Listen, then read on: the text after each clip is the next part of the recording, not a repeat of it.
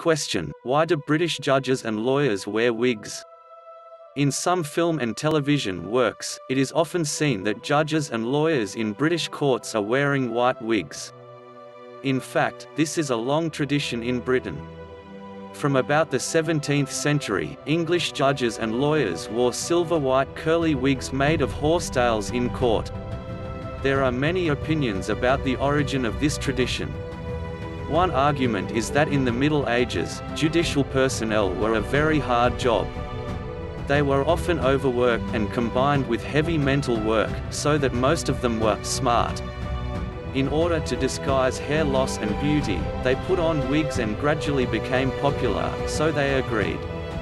Another way of saying is that this is to show that you are professional, authoritative, and respectable, and can also play a protective role.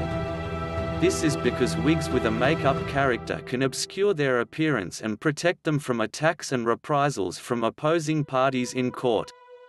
There is also a saying that when the judge wears a black robe and a wig, he can conceal his true face, remove selfishness, and become a representative of the rule of law, an embodiment of truth, kindness, and beauty.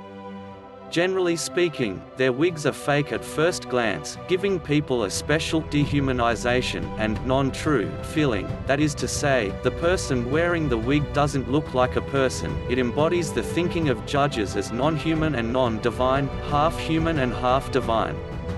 However, wearing a wig is uncomfortable, hot, and stinks easily.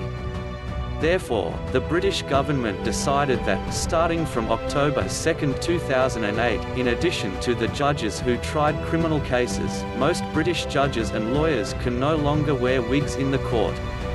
Thanks for watching.